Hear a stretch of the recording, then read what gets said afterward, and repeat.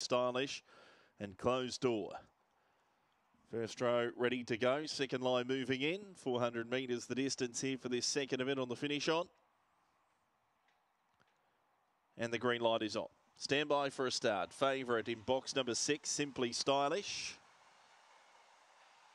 Racing away fast was Yala Junior. Broke the line well to lead Spaghetti Arms through on the inside, showing some good speed from the centre. Two Toots got to second.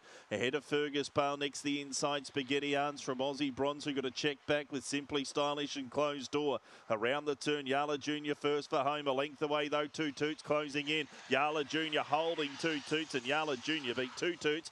Third, maybe Spaghetti Arms from Fergus Bale, and then Simply Stylish, followed across by Aussie Bronze. Closed Door ran at the tail of the field, and the time was 22:75.